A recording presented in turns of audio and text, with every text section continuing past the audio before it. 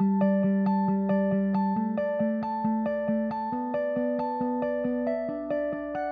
at Daw Mill Colliery near Arley in Warwickshire, about 10 miles from Coventry. This mine site has been working the Warwickshire Thick coal seam since the 1950s, and it's been a very successful mine. But in February of this year, one part of the mine, the underground workings, caught fire. We were unable to deal with that fire and we had to evacuate the mine, and we've been unable to get back in because the fire is still alight, it's still raging and it's sucking oxygen down the shafts. The only way we can fully put the fire out is to seal the shaft. Normally when a mine is abandoned and a shaft is treated and filled to cap it off, all the conveyances, the ropes and all the associated pipework, cables and auxiliary equipment is normally taken out the shaft and you fill a bare shaft.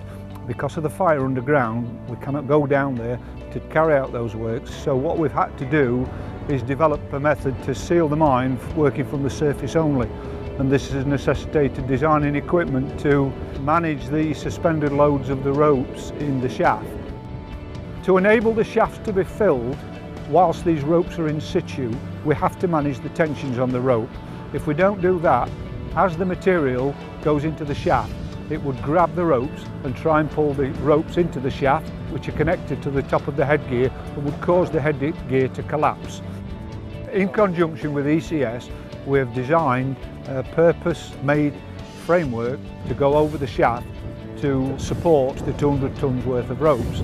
This has been designed and manufactured at ECS's works to JMC specification. You've got 4 main girders which go across the shaft, which are 900mm deep. All this framework's been designed with a 5-to-1 factor of safety, with the intention that if the shafts are not fully filled this year, this has got a 25-year design life. The second layer of steelwork supports the clamping beams. There are several beams all the way across the top which support the individual, what we call 2-bolt clamps, that are in stacks of 8. Each one of those 2-bolt clamps itself has got a further 2-to-1 factor of safety.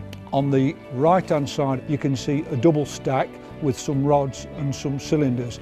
That arrangement is what's used to actually support the weight of the ropes whilst we cut them, settle them onto the bottom set of 2-bolt clamps and then leave them ready for shaft fill. ECS have done an excellent job in designing and manufacturing this framework. For me to project manage this, it's much easier for me if I'm dealing with a company like ECS, who've got that competence. They've got core competences within ECS that give me confidence as the statutory mechanical engineer that will give me something that's fit for purpose.